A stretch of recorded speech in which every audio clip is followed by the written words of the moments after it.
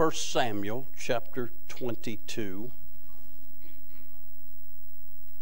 Begin reading verse number 1. Bible says, David therefore departed thence and escaped to the cave Adullam. When his brethren and all his father's house heard it, they went down thither to him.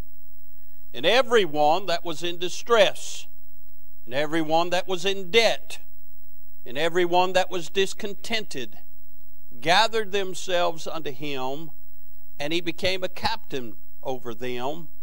And there were with him about 400 men. Let's pray. Father, we bless you. We're thankful you're faithful and true. Lord, we're thankful we can come to your house this morning and worship you in spirit and in truth. Father, we're glad we can bow these unworthy heads and lift up holy hands toward heaven and proclaim that, Lord, you are the greatest thing that ever happened to us. Now, Lord, as we assemble here this morning, we realize in a congregation this size there are many needs, but we're glad, God, you're able to meet every need. God, nothing is impossible with thee. Lord, if there's somebody here today unsaved, I pray today would be the day of their salvation. Father, if there's somebody here today that is seeking truth, I pray you'd reveal yourself. Lord, if there's somebody here today in the valley, I pray that the lily of the valley would become sweet unto them.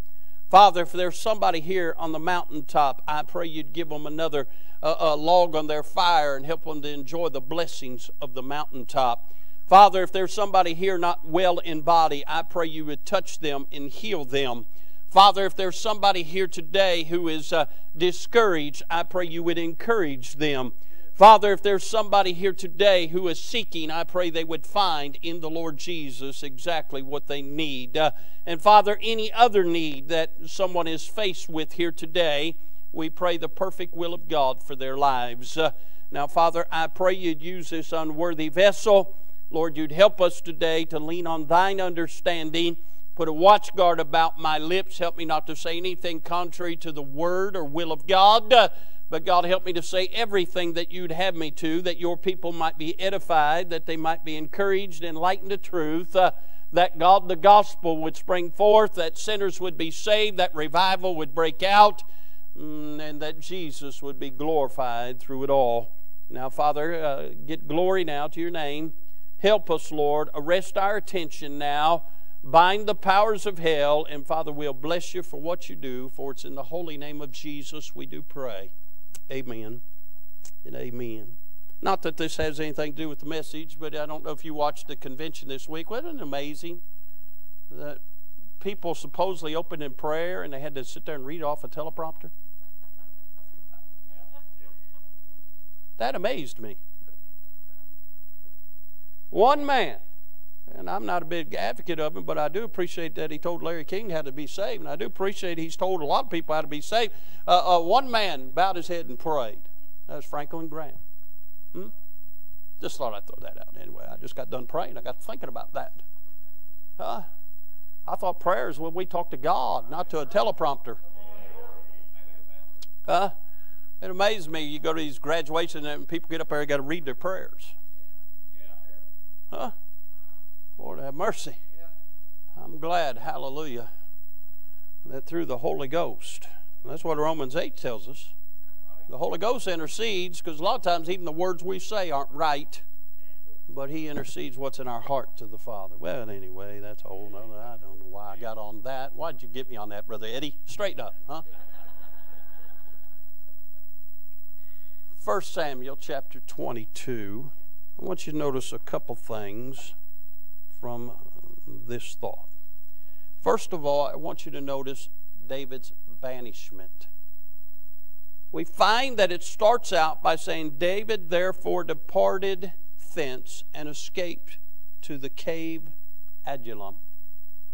Now, I'll be honest with you, I was reading 1 Samuel 21 this week, and I love 1 Samuel 21. One of my favorite messages God ever gave me is in 1 Samuel 21, when David is on the run, when Saul has sought to take David's life, and David is warned by Saul's son Jonathan in the middle of the night, and David leaves out, and he comes down to a little synagogue, and there's a man there, and David tells he's on business and haste to the king.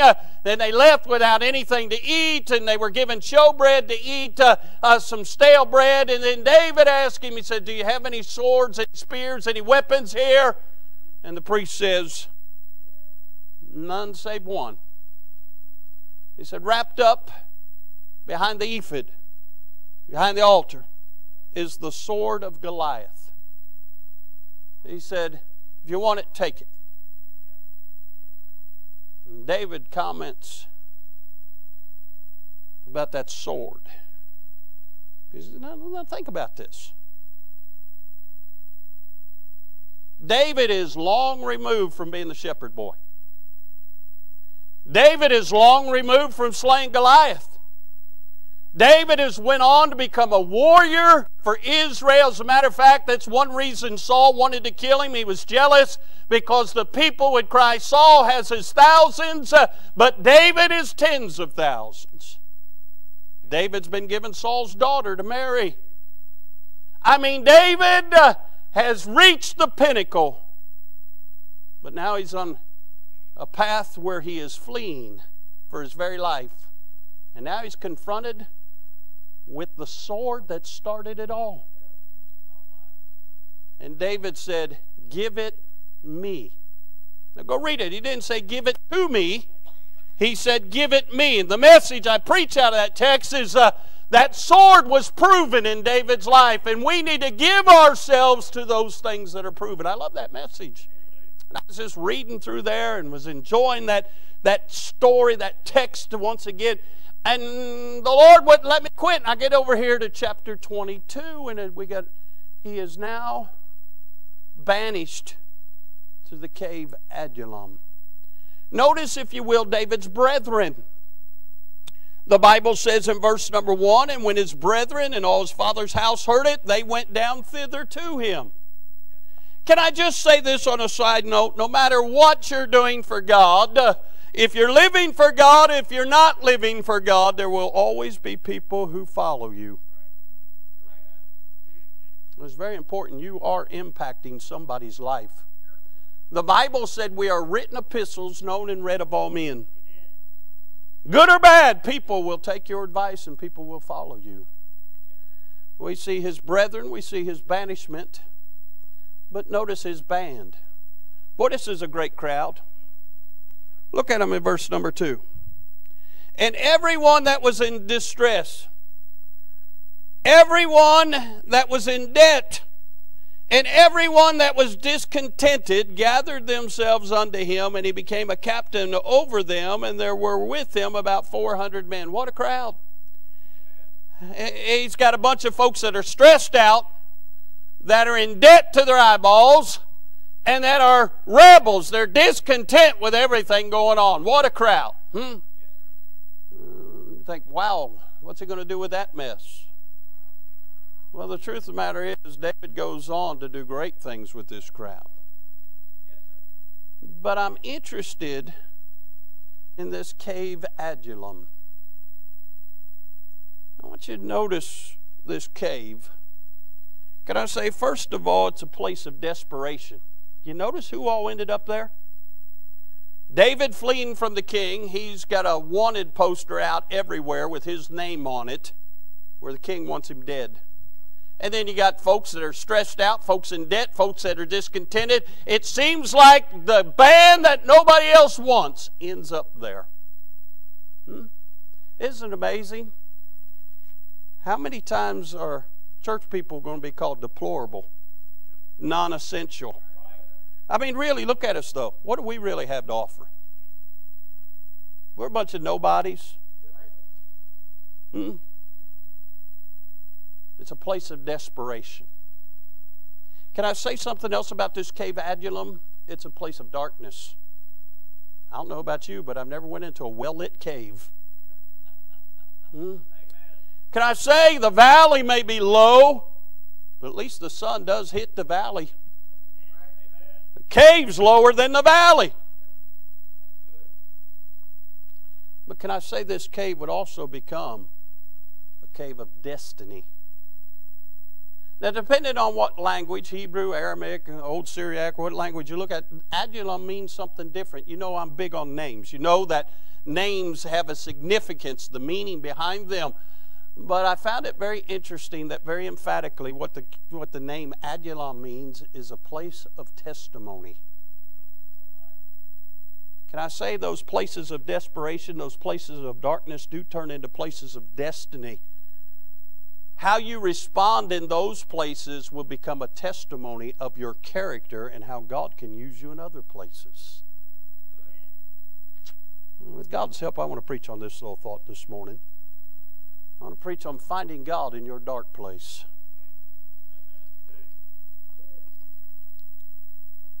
You know that Job said man's days are few and full of trouble. You know that as you look around this world's full of a lot of darkness. Can I say there are a lot of people facing a lot of dark things? Isn't it amazing with all the COVID talk, how little talk there's been of other issues that were magnified not long ago? How about the opioid crisis? Has heroin just disappeared?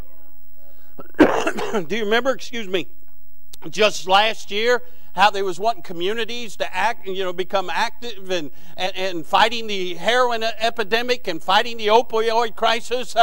Can I tell you that still at Boone County Courthouse, 90% of the cases that come before are heroin related, but we don't hear about that anymore. Whether it's a virus, whether it's a opioid crisis, whether it's any other crisis that's going on, whether it's the abortion crowd, whether it's the child abuse crowd, whether it's anything else going on, it seems like this world is full of darkness. You can strive to live a good life, a clean life, be good to your neighbors, work your job, pay your bills, do everything right, and it still seems like there is a cloud of darkness in this world. So how do we find God in our dark place? Can I say, it's one thing to just look around and see, it's another thing when darkness sets in on you. Can I say you can live right, walk right, spit right, do everything right, and still face some dark times?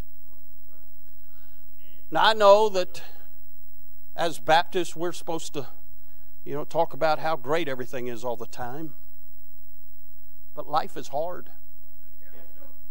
Sometimes bad things happen to good people. Sometimes terrible things happen to God's people. Darkness can come. How do you find God in your darkness? I already alluded to the fact of where David had been. We're talking about David. The apple of God's eye is hiding in a cave.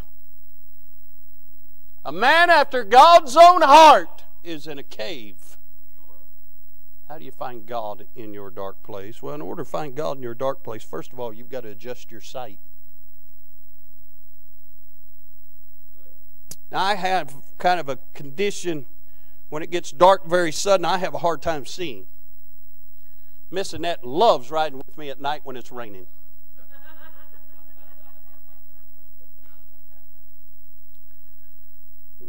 Just something about it's hard to make things out in the dark. You've got to learn to adjust your sight, because what happens usually when things get dark, you start looking around. In the midst of your darkness, the devil is real quick to point out folks that are doing real good. Or the devil's real quick to point out faults in others, and they're not in a dark place, but yet you are. He wants very emphatically for you to set your sights on anything other than where they need to be set. You've got to learn to adjust your sight, because it is very, very easy to fall into a pattern of looking at others and all of a sudden drawing conclusions that you have no idea what is really going on. You'll say, oh, look at Clint sitting on that front row. He never has any problems. He thinks he's better than everybody else. Why is he sitting on the front row? He don't need to sit on the front row. Who's he think he is? You'll start thinking all kinds of junk. Now, I promise you, if you talk to him, he'll tell you he's got problems. But see, in your darkness, you don't want to see his problems. You want to see him as the problem. He's an enemy of me because he thinks he's better than me. No, he don't. I know the guy. There isn't anybody any more meek and lowly than him. But yet, in your darkness, you'll draw conclusions without any facts. Can I say this, Brother Jack? In your darkness, you'll believe wrong before you believe right. Because when you're in a dark place, you're hurting. And for whatever reason, in these human vessels that we have, we tend to find that we can find some kind of solace if we can find somebody else that we can make feel worse than us.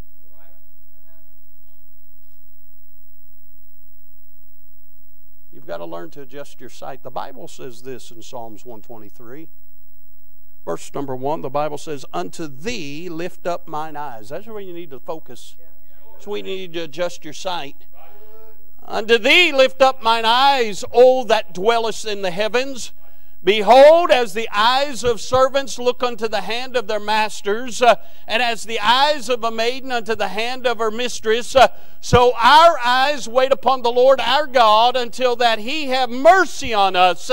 Have mercy on us, O Lord, have mercy upon us, for we are exceedingly filled with contempt." And there's our problem. When we're in a dark place, we get filled with contempt. We need to look unto the hills from whence cometh our help. We need to be found guilty of looking unto Jesus, the author and finisher of our faith. I wonder this morning, does your vision need an adjustment?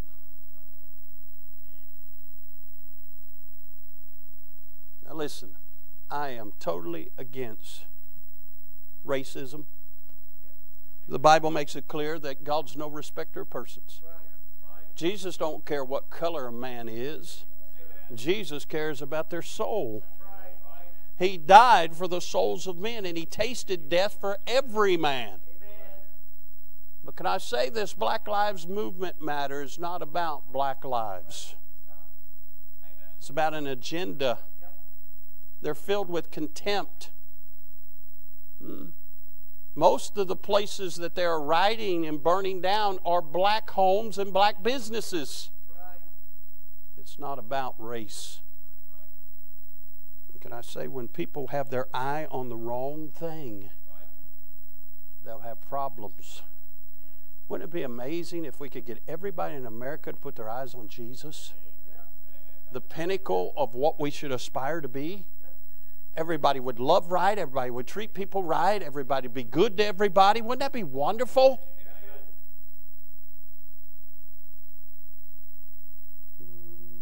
You can find God in your dark place. You first of all have to adjust your sight. No matter how good your intention, if you look at somebody else, you're going to be jacked up.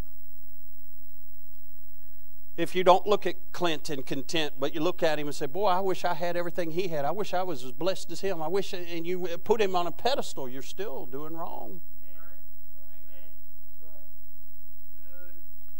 Paul said, "By the grace of God, I am what I am." Whenever you put somebody on a pedestal, you're just daring somebody else to knock them off.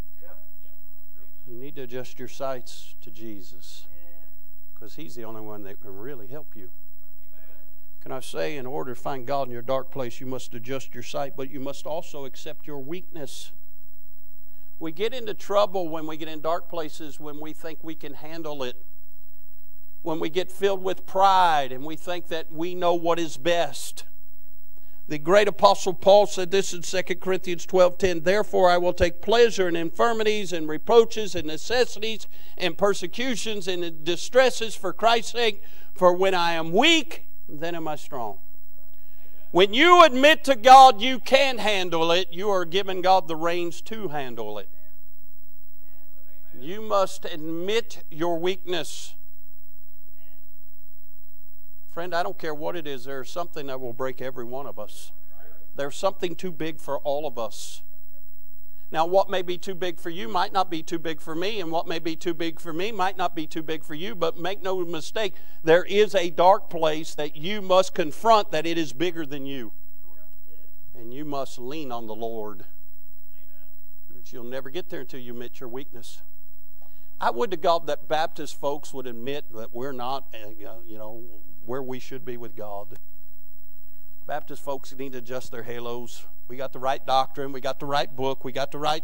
Yeah, bless God, we're right. Not a lot of them. How come they're in revival? How come there aren't flocks of folks piling in and getting saved? Because we're not really all we claim to be. Because a lot of times in our dark places, we want to be actors and act like everything's okay. If you're going to get help and find God in your dark place, you got to adjust your sight. You got to accept your weakness. Can I say this? Then you got to ask for help. We don't like that, do we? Especially if you're a man and you're lost. I'm going to stop and ask for directions. Every woman shaking her head. Yeah, that's him. We don't want to ask for help. It's a pride thing.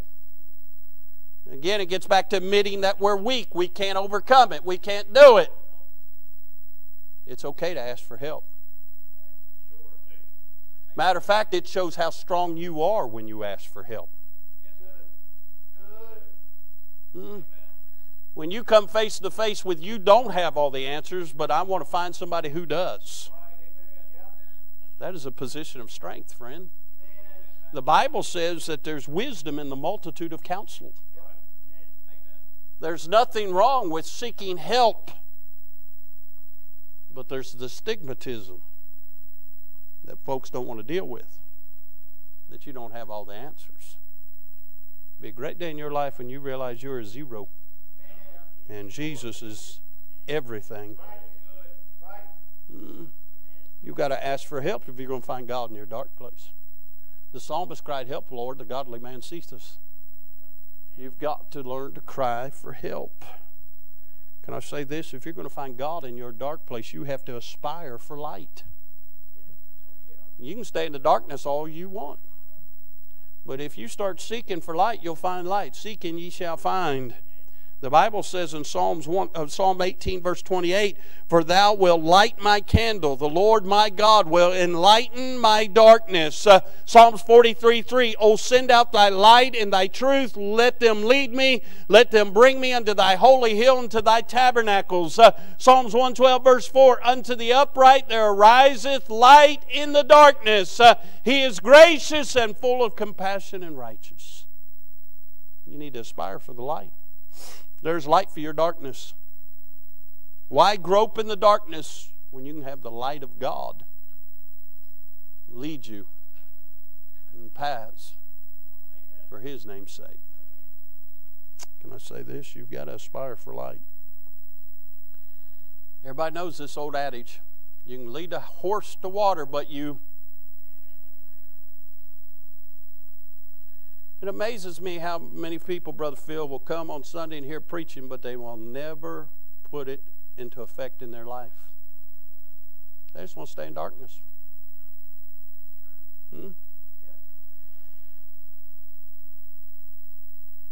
That's why so many are so negative, because they want somebody else to be negative, because misery loves company. When folks are excited about Jesus, that becomes infectious too, by the way. I'm trying to help you this morning to find God in your darkness. You've got to adjust your sight. You've got to accept your weakness. You've got to ask for help. You've got to aspire for light. But then I find this, you've got to wait on the answers. We are impatient people. Guilty.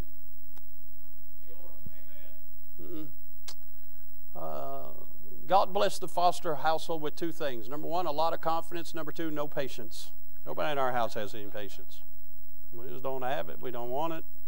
Don't pray for me to get patience. I don't want to go through the tribulation to get the patience.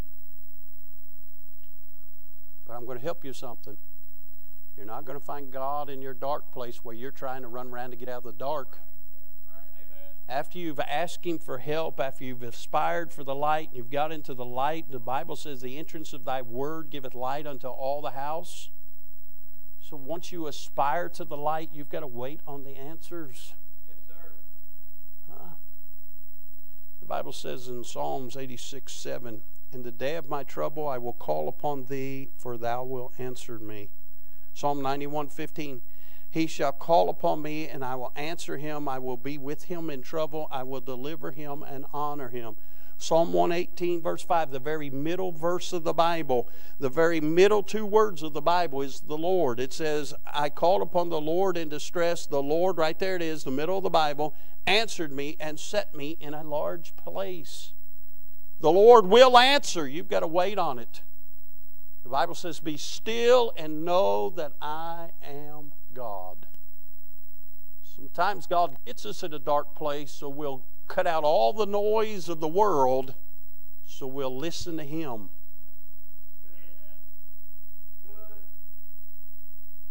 You can find God in your dark place. The dark place might be the very place God is waiting for you to get to. See, while you're on the mountaintop, while everything's going good, while everything's wonderful, you're running around like a chicken with his head cut off. Even when you're in the valley, a lot of times you're still skirmying around, but when you're in a cave, there's no place to go. Let me say this and I'll be done. In David's dark place, this is what he found. Can I say, first of all, he found a refuge.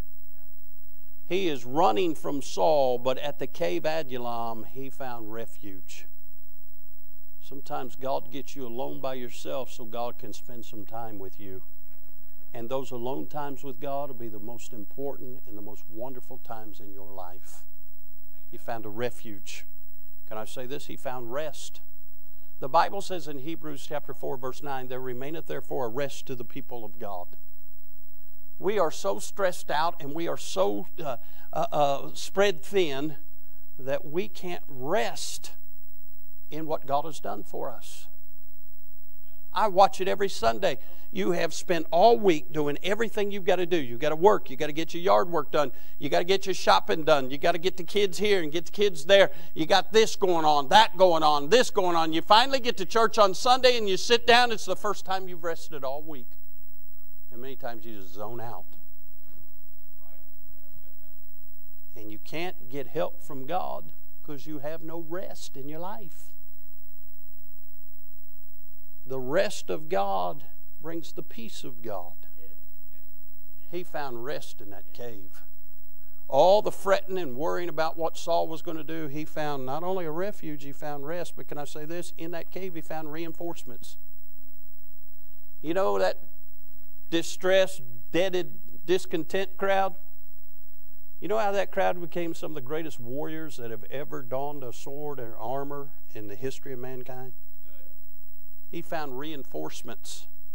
They still talk about David's mighty men of valor. We're talking 3 of them whipped a whole garrison of Philistines. We're talking about mighty men that became reinforcements for David, who went on to serve in his court when he became king. He found reinforcements in that cave. He found revival in that cave. He came out of that cave different than he went in that cave. He's a different man. Now let me say this. David had already been anointed king. But David came out of that cave and became king. God has already ordained you a priest and a king in His kingdom. But when you come out of a dark place, you start living up to your titles. You start becoming that which God has ordained you to already be. A vessel that makes an impact in this world for His glory. Now I wonder, are you in a dark place today? If you are, you're in a good place because you can find God in this place today. He can help you. Maybe you're in the darkness of sin. The Bible says if our gospel be hid, it's hid to them that are lost, lest the glorious light of the gospel should shine unto them. See, the devil keeps people lost in darkness. He wants them to think their religion is good enough. He wants them to think their works is good enough. He wants them to think their life is good enough. He wants them to think that when it all ends, that God's going to take all their good points and all their bad points, and if their good points outweigh their bad points, they get to go to heaven. All makes sense to the human mind, our reasoning, when it doesn't line up with what the Bible says. The Bible says there's none that doeth good, no, not one.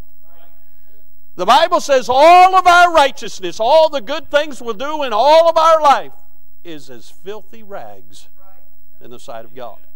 It's not about our righteousness, it's about the righteousness of Jesus Christ. That's why God sent Him to the cross to shed His blood, because it took His blood to cleanse us from our sins. And then, Brother Clint, He robes us in His righteousness. So when I stand before God, it's not what I done, it's what He done for me. But the devil wants to keep folks in darkness. He just takes some of the truths of God and he twists them a little bit, and people have gotten caught up in the twist, and they're going to miss God.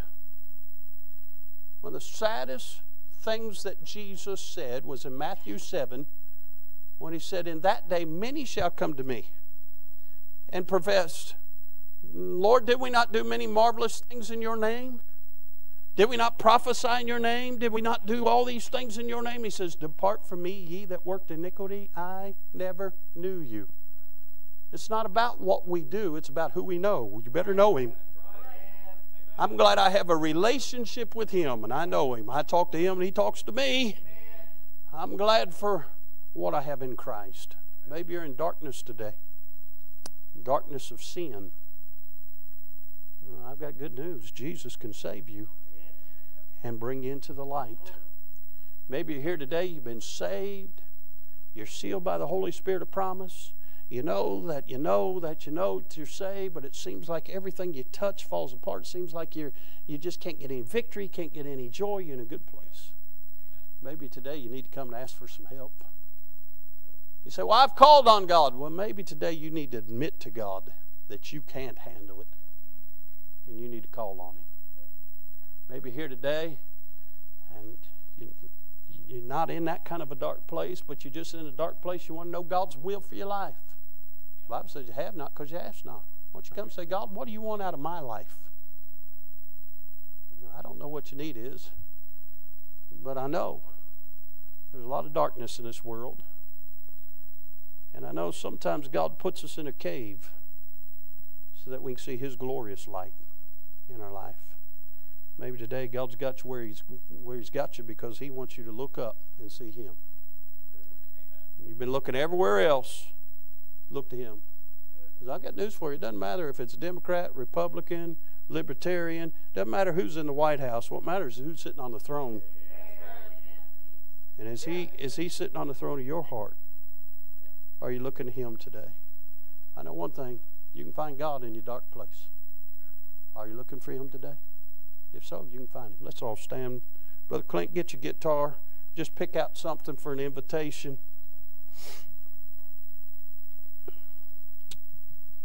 If you're here today and you're not saved, if you come, we'll get somebody to take a Bible and show you how you can be saved. You can be saved from your sin today.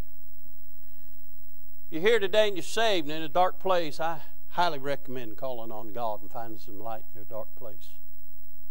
If you're here today and any other reason, these altars are open. You can come and talk to God. That's what it's about. He's getting ready to play something. Let's pray. Father, we love you. Thank you for these that have already come. Lord, you know the need of every heart. God, those that are seeking your will, I pray you'd manifest it to them. Those that are seeking for some help, I pray you'd help them. Lord, I pray for anybody here today unsaved, they'd come and put their faith and trust in the Lord Jesus Christ. God, I pray you'd work in this invitation. I pray you'd help folks in the midst of their darkness. I pray you'd strengthen folks. Those that are on the mountaintop, God, I pray you'd do something great for them. And God, I pray we'd see you high and lifted up in our lives. Bless now this invitation. We'll thank you for it in Jesus' name. Amen. Did you know that IBC is now on iTunes, TuneIn, SoundCloud, and Google Play? Head on over to your podcast provider and subscribe today. And as always, thanks for listening.